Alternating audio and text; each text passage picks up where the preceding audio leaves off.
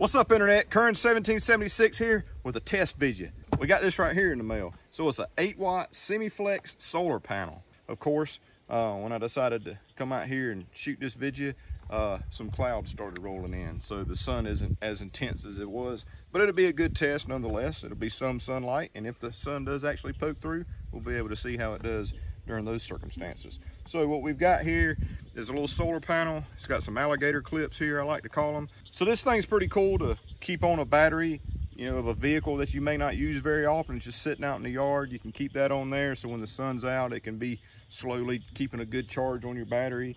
Trolling motor batteries, any kind of deep cycle batteries. If you've got a boat or whatever that stays out, you can set this on your boat, plug it up, it'll keep your battery charged. All sorts of uses on a tractor, four-wheeler, things like that. So it says here, it's a monocrystalline solar cell, 8 watts maximum power, P-max, voltage is 18 volts. So from what I understand, the P-max and the IMP, the current at P-max, is the things that you really need to pay attention to when it comes to solar panels. So 18 volts and 445 milliamps. So it comes like this here. You got pretty decent amount of wire right there. Here's your alligator clips. It's got a plug in here, which is kind of cool. So like on a four-wheeler application, you can plug this to your battery and route these wires up in the fender with some zip ties or something and hide them. And then all you got to do is connect your solar panel when you want to. So that's kind of cool. Or in a boat application, you can keep these hooked up, keep that accessible, plug it up when you need to when you're not using your boat. And then of course, we've got the solar panel here, and it's flexible, as you can see here. So that's kind of nice. It's nice and flexible. So they say that this is weather, water, and corrosion resistant. So of course it's perfect to be left outside. And they say that this can continuously charge 12-volt battery systems. So let's see how it does kind of overcast. What I'm going to do just to test how many volts this thing's putting out. First thing we're going to do is we're going to plug this guy up like so. Simple as that. I'm gonna break out my old fluke meter. So we're going to put it on DC voltage, or attach my leads to the positive and negative here, and we'll see what we got. Ready? Get out of the shadow of it here. So right now it's sending out 19.87 volts DC, and that's on a cloudy, overcast situation. The sun is not fully out right now. That's actually pretty freaking good. Oh, it's up to 20 volts. That's actually pretty good. Here the sun's coming out a little bit better right now. Let me get out of the shadows.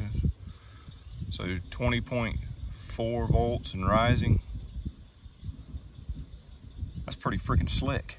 The cool thing about this is there's no charge controller required to use this. Some solar panels you have to have a charge controller, or it can actually damage your battery. So there's a charge controller that assists with cleaning up the voltage, if you will, just to make things simple. And this, you don't have to do that, which is kind of nice. It's got nice size grommets here, so you can use zip ties or use different ways to fasten this to a boat or to a tractor, or heck, to a window or something like that. You can get some suction cups, mount some suction cups to these, stick it on a window. That's pretty slick to be such a small little compact deal right there. Let's flip it over and see how the voltage changes. So the sun went back into cloud pretty good. So we're at 19.5 and dropping, or somewhat dropping. Flip it over and see what happens. Still getting 14.9.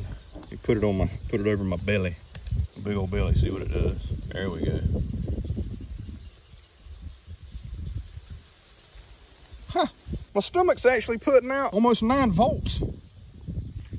So yeah, that works pretty freaking good right there. Sun's coming back out. I don't know if you can see that.